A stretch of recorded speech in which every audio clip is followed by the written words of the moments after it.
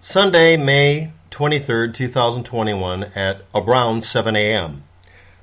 Dear Raptech, we wanted to let you know our team has reviewed your content and we don't think it's in line with our community guidelines. We've age restricted it. We haven't given you a flagging.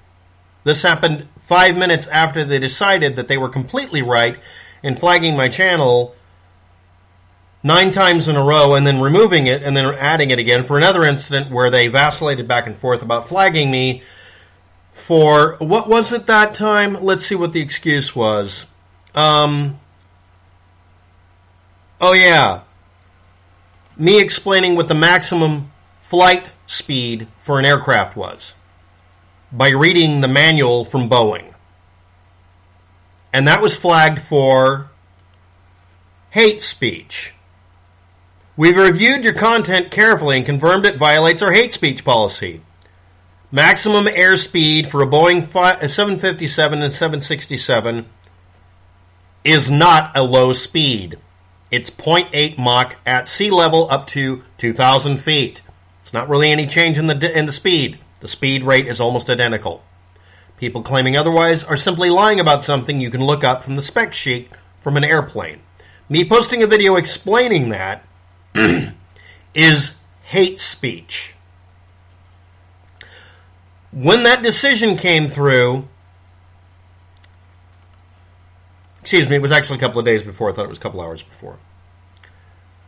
Right after that, they decided to flag me and age restrict or restrict my video. What was the title of the video YouTube and Google said they weren't going to give me a strike for, but it violates their policy? The title of the video is, YouTube flags me 9 times for showing that marijuana doesn't cure or prevent cancer, because marijuana does not prevent or cure cancer. Google promotes the idea because they won't take down medical misinformation.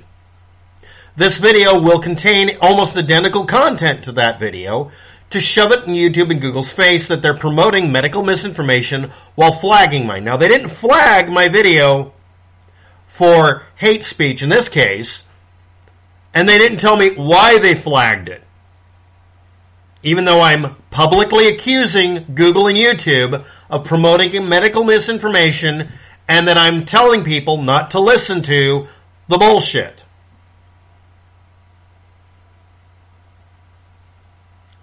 But this time they didn't flag me.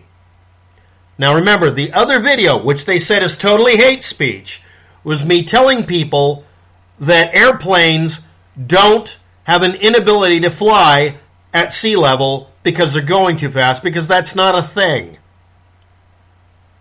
The airspeed at sea level, even though the atmosphere is thicker, doesn't change enough to make it to where you can't fly 757 and 767 near sea level. You can't fly it at sea level on like the east or west coast because that would mean you're hitting the water, so obviously that wouldn't work. But they've decided it's hate speech to tell people the airspeed of an unladen aircraft at sea level or below 2,000 feet. You're not supposed to fly an aircraft, a big one, unless you're landing or taking off below 2,000 feet above the ground in a metropolitan area, like let's say Miami or whatever, because you might hit a building. You just want to be above hills, mountain ranges, that sort of thing. But you can actually fly them at full speed, at cruising speed. That's hate speech. Okay. And YouTube won't say what they're flagging me for saying Google promotes marijuana medical misinformation. And that's a restricted video. So I wonder what I'm going to combine together into the title of this video. Because YouTube and Google promote medical misinformation and hate speech by preventing people from debunking it. You're not allowed to debunk a conspiracy theory or a lie about medicine unless you're a medical authority. Or, in this case, an expert in aircraft design. I have another channel, nobody looks at the video, where I have a copy of the Boeing manual up on the screen telling you the speed rating at or near sea level. For argumentation purposes only. They don't want you to actually fly it that low and that fast. But that doesn't mean there's anything that it's not even dangerous to fly it at that speed. That's the thing they don't want anybody to, have up, because it's hate speech. And they're not telling me what they're flagging me for, because I'm publicly accusing Google and YouTube of promoting medical misinformation if it's about marijuana. Now, the people who post videos making up bullshit claims about marijuana or airspeed of aircraft don't get flagged. I get flagged for debunking them. The more I say this, the more stupid Google and YouTube look for flagging me for pointing out that they're promoting lies. This may be the only video I upload today. I haven't had anything I wanted to upload for the last week because it's been kind of depressing dealing with mainstream media lib side, the liberal side, repeating conspiracy theories that were originally conservative conspiracy theories. I think they're doing it to trick conservatives into going into contrarian mode and actually saying things that are real now, because I'm seeing CNN and every other news source now promoting UFO bullshit stories from Tom DeLonge and his crew. And I'm seeing them promote bullshit stories about a Chinese lab theory, which I'm not allowed to comment on because I'll be accused of medical misinformation. The funny part about this is, now that mainstream news is saying the same shit that used to get flagged, YouTube's still not going to flag them.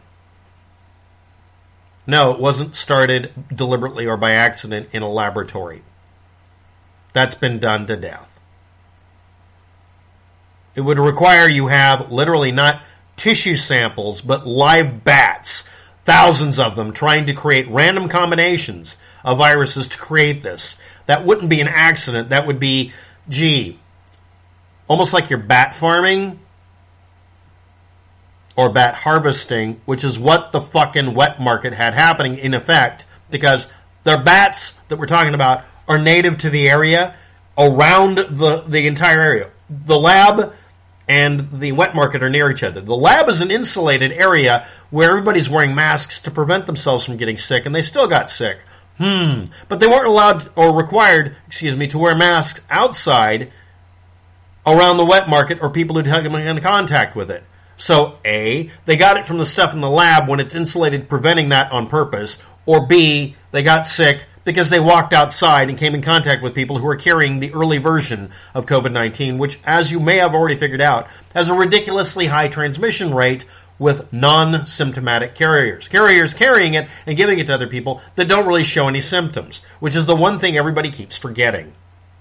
But that's medical misinformation now, because mainstream media wants to promote, for some reason, the stupid lab theory, the lab accident theory. It can't be naturally occurring now. Even Fauci's parroting this. I don't care who says it. What is your compelling reason to believe this? Well, they got sick at the lab on a certain month. Yes, a month after the first cases, the real first cases happened in Wuhan, in the area. Yeah, it happened in October. We don't know exactly what month because the Chinese government lied all the time. But we do know about the stuff that happened in the lab, and it happened after the first cases they won't admit were probably COVID-19. So depending on what you wish to believe, you will believe it started in the lab, in spite of the fact that the lab is designed on purpose, day one, to make it nearly impossible to transmit the shit. Unless they went out of their way to not wash their equipment and not change masks and not use air filters. They're required to do air filters and every other method that would make it almost impossible to transmit, simply because they don't want to contaminate the samples in petri dishes. Meanwhile, doing it in petri dishes wouldn't work because this thing needs to mutate in a living cell in a living host and then transfers rapidly to other hosts as fast as possible. A community spread in a cave full of bats is more effective than a bunch of petri dishes that do not have the ability to sneeze. And a wet market would provide the intermediate host, hundreds of them, we don't even know which one. We have a couple of them narrowed down to what it might be. And Wuhan is the only place, I didn't bring this up, I can't do a video on it, but I'm going to fucking do it now because fuck you, YouTube!